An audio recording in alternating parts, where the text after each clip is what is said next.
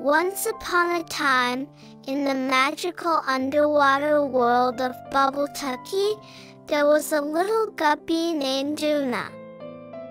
Oona was a sweet and curious guppy who loved to explore and learn new things every day. One sunny day, Oona was playing with her friends Goby, Molly, Dima, Nani, and Gil when they saw a beautiful rainbow in the sky.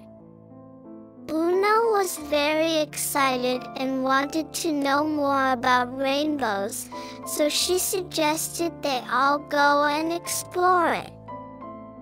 As they swam towards the rainbow, they met a friendly octopus named Ink who showed them how rainbows are made.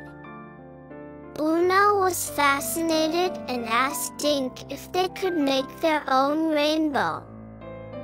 Ink gave them a special paintbrush and told them to paint the sky with different colors to create their own rainbow.